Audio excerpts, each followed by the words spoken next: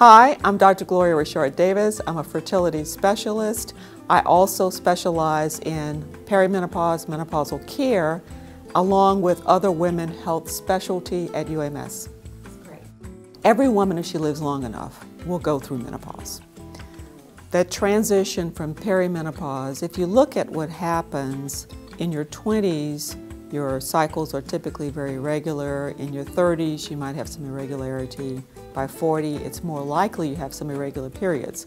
That usually is accompanied by some of the very same symptoms that your mom complains of in menopause. Hot flushes, night sweats, inability to sleep at night, and vaginal dryness. So it might affect your intimacy with your partner. If you think about, and I usually say to women, what happens if you don't get a full night's rest? What do you think you're going to feel like the next day? So unless you address those issues, then the rest of your life will be affected by the fact that you're not getting restful sleep. Once you go through menopause, there are a number of health issues that women need to be concerned with. One is the number one killer in women is heart disease. And what we do know is post-menopause, that increased risk exists for women. So making sure that you look at your lipids and your nutritional component.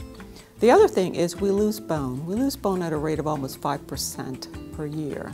And so there needs to be screening for women to make sure that they're not developing osteopenia, which means thinning of their bones, or osteoporosis, which is really at the extent that they've lost pretty significant amount of bone, where there are medical treatments to prevent or to treat those entities.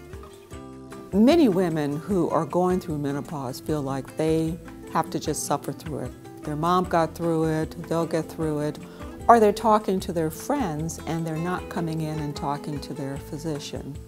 There are multiple options in terms of treatment. It doesn't have to be hormonal treatment in order to treat your symptoms and get you back to feeling good about yourself.